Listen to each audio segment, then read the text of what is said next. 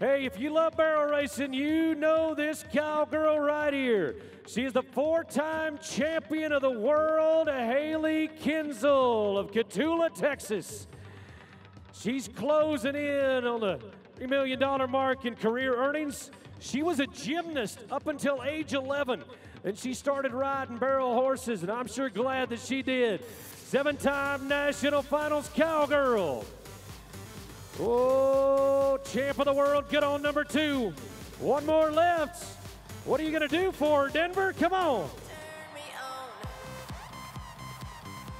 Her time, 14:63.